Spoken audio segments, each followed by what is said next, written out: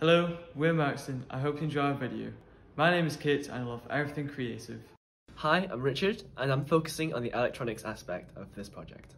Hi, I'm Callum. I really enjoy EDT. I helped the design and built the prototype. Hello, my name is Rohan, and since I like computing, I programmed our working prototype.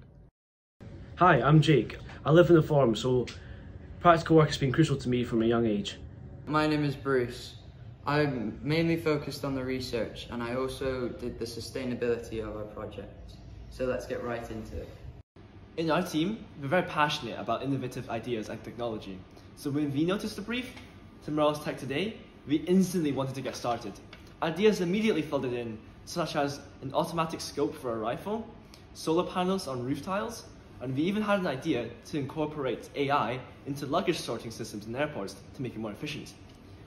We knew from the start as well that no matter what ideas we chose, we had to research the market thoroughly and keep in mind the different user groups. Since a healthy lifestyle is becoming more and more crucial in our lives, we decided to focus our product on fitness. Most athletes find that doing sports with a performance measuring accessory uncomfortable and often inconvenient. To compensate for this, most don't even wear them, sacrificing the vital data. And so we decided to embed this tracker into an essential item of clothing, the InSOUL. Our vision is creating an InSOUL with this functioning tracker built in. Our mission is to research current technology in fitness trackers and investigate how to place a tracker into an InSOUL whilst protecting it.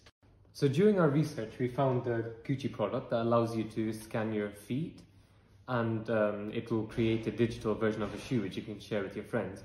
We thought that if this was precise enough, you could scan your own feet and send the measurements to our factories, which would create a tailored insole.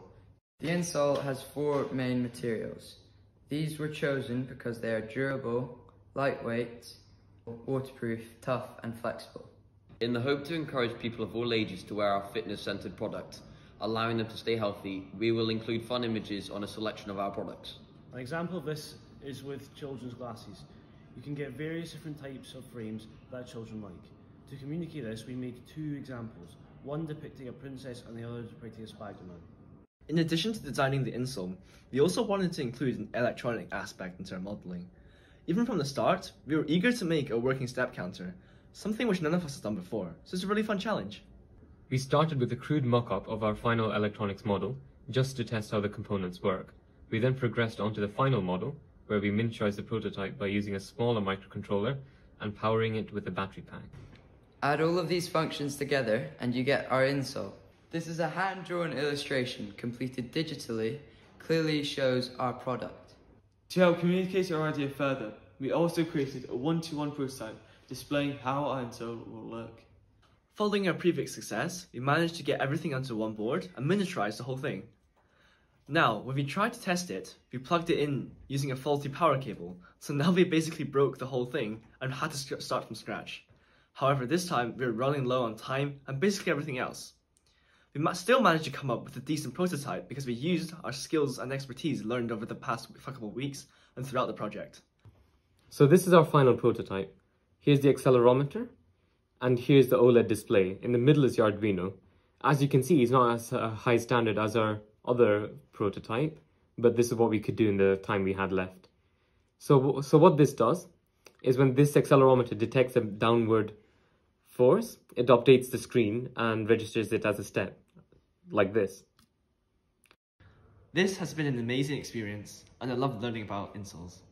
I really enjoyed making our working prototype. However, doing the first section online was difficult. It was a great experience. I loved the practical aspect. So we found a gap in the market where a lot of runners find it really annoying to have a smartwatch to run with, as it gets really tiring running with it, and is also quite annoying when it rubs against your wrist.